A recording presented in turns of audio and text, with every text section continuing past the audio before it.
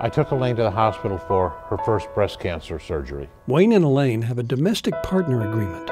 Domestic partner gives you the right to visit your partner in the hospital. Amendment 2 could actually make that illegal. Had I not had domestic partner, Elaine would have had to wait on the gurney for 4.5 hours before the surgery happened alone. That's not right. Amendment 2 takes away rights and benefits. I don't want the state of Florida and Amendment 2 to take away the rights of Wayne and I to be together.